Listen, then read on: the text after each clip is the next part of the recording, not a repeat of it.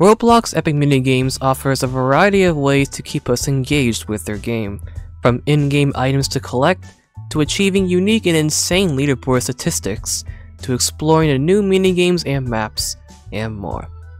Part of what drives the player base to the game is this feature called Seasons, that has been a common norm for several Roblox games.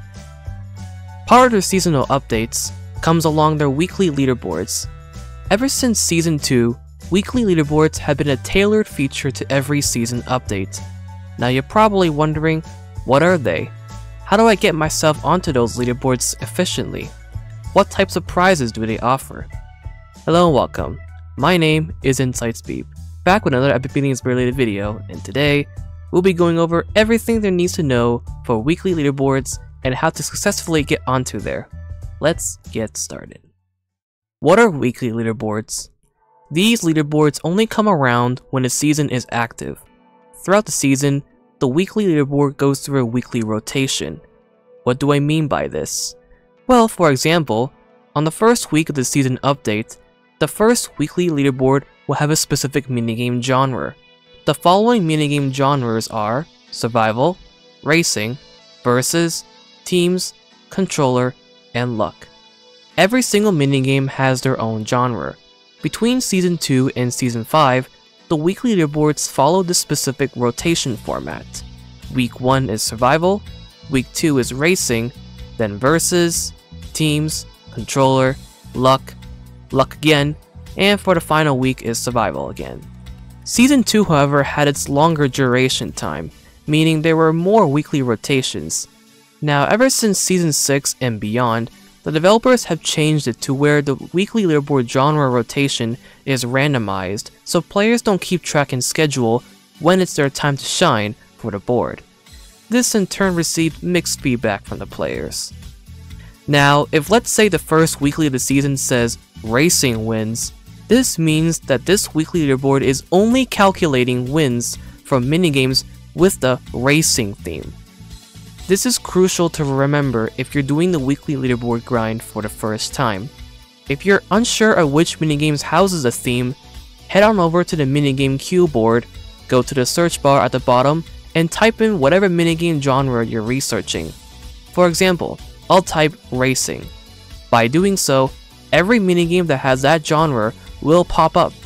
Again, this applies to all minigame genres as well.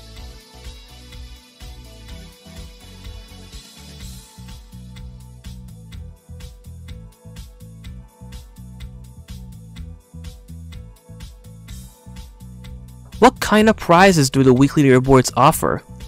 Every single season, a new set of prizes are offered for the weekly leaderboard. Here are examples from Season 2 through 6.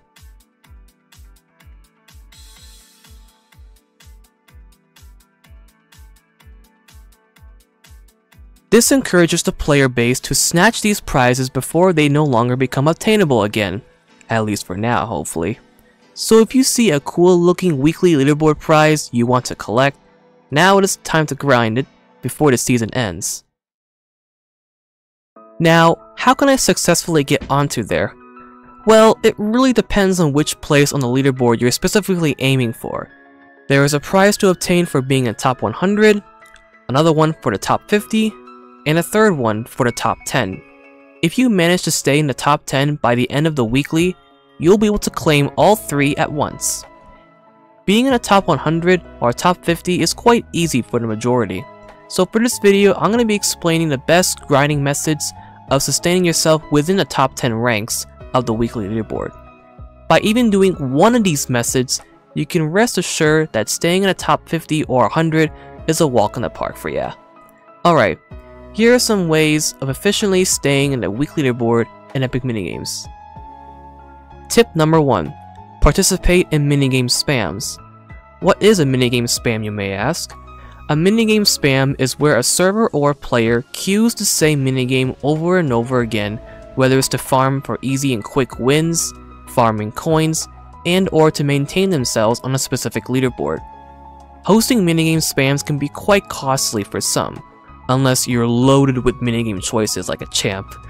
So if you're, let's say, 10 cents away from bankruptcy, your best bet is to join a spam that spams the specific minigame that counts towards your currently weekly leaderboard.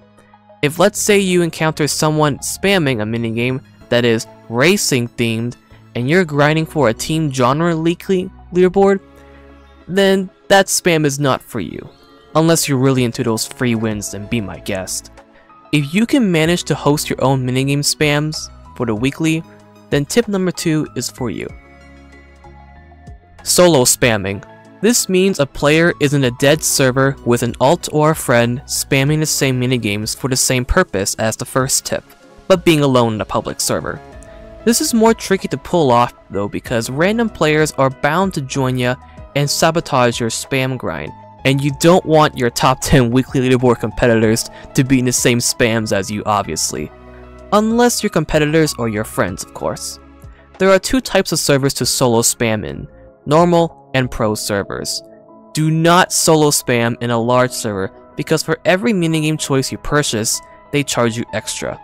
That is unless you're, again, loaded with minigame choices or you're loaded with Robux. You will want to solo spam in a dead server. A dead server is where there is no one in it besides you and whoever that tags along with you. In my opinion, I prefer solo spamming in pro servers, mainly because some minigames can go by quicker, and there is a less chance of some low-level newbie noob stumbling upon your spam, crying their eyes out, accusing you of being some sort of hacker for choosing the same minigame over and over again. Boy, do we EM grinders love that. To find a dead pro server, you would first need to grant access to them, of course, by reaching level 24 first.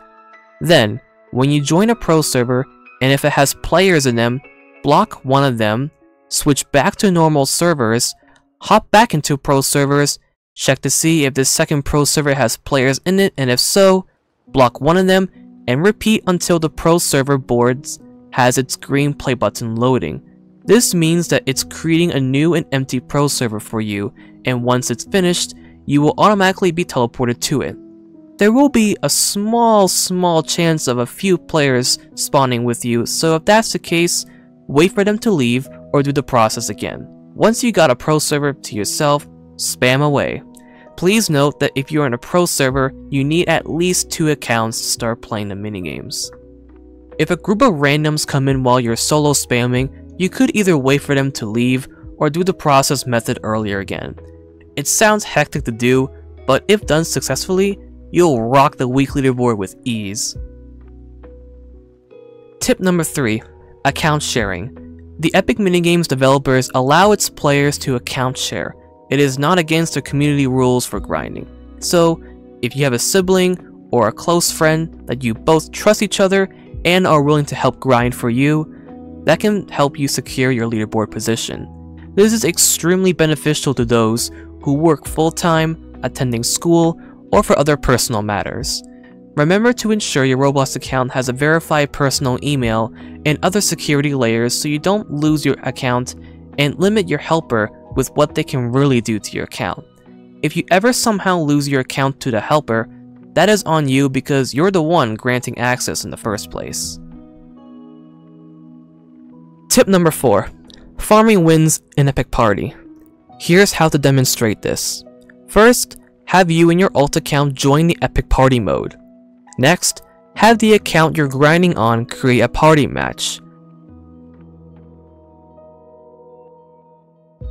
Set the max players to 2. Make the match private so no randoms come in. Select a map of your choice. In my opinion, I go for typical hills. Set it to 100 rounds. Now for the minigame conditions, depending on the minigame genre for the weekly leaderboard you're grinding, you will want to solely enable that type of genre. For example, if you're grinding in a survival weekly, only enable survival games. If you're grinding in a luck weekly, only enable luck minigames, and so forth for all genres you're grinding for. For this demonstration, I'll only enable racing. Now open your party match so your alt account can send an invite to join. Accept the alt's invite, and once you're both ready, start the match. Wait for the match to load.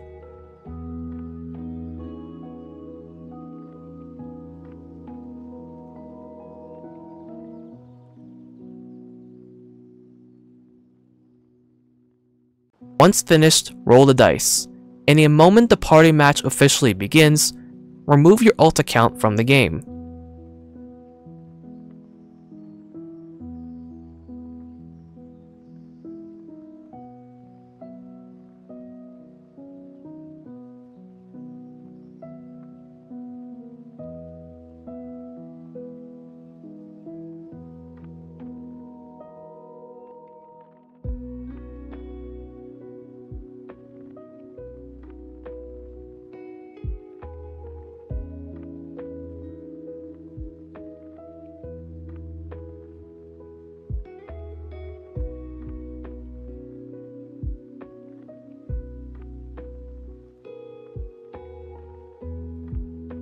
Now that you're on your own, you can win minigames easily without the hassle of using 2 accounts at once. You can AFK farm an epic party by installing an auto-clicker and having it hover over the roll button. You can AFK farm in party mode except for the following genres: luck, survival, and racing. By AFK farming in these, it wouldn't be efficient. You can still try, but the win rate will be extremely low. Once your party match ends, repeat the same process until you reach your epic party win limit. Remember, VIP server wins and epic party wins are calculated and accumulated the same. The max limit is 1,000 wins. If you purchase the VIP Game Pass, your limit will be increased to 2,000 wins. This will refresh back to 0 once a month, so make sure to plan ahead of when you're party farming and farming in a VIP server if you're ever interested in grinding for a weekly leaderboard. Here are some other minor tips to share to slightly enhance your weekly leaderboard grinding experience. When the weekly just refreshes and it's the genre you want to grind for, ensure you're taking a bathroom break, grab some snacks or drinks, grab some friends in the VC to keep you in company, or have a YouTube video or movie playing, and off you go. Ensure you got nothing planned for that week of your grind, of course. Pull some all-nighters to further fuel the grind. Suffer from the brain rot. Now, just to be clear, that filling up a public server with you and your alts is bannable. Farming with 1 or 2 alts is fine. Also, raiding servers is punishable. Raiding is where you and a group of alts or players sabotage a person's grind and harass them. Can also get you a punishment by the staff of the game. The whole point of the weekly leaderboards is to encourage the player to grind the game for unique rewards, and that no one should really take them seriously. If you insist on doing so, then I would like to offer you a blade of grass. I would like to briefly touch base with the seasonal leaderboard. For every season update comes with weekly and seasonal leaderboards. The seasonal leaderboard counts wins for all minigames, and it closes when the season itself ends. There's a prize for the top 100, top 50, and top 10. I personally don't focus on them too much, really. And that is it for this video. If you found it somewhat informative or educational, please consider subscribing to help encourage me to make these kinds of videos in the future for you guys. If you have any other tips to share for weekly leaderboard grinding, feel free to post them in the comments below. Thank you guys for watching, and I'll see you all in the next video. Take care, love you all, stay safe, and peace.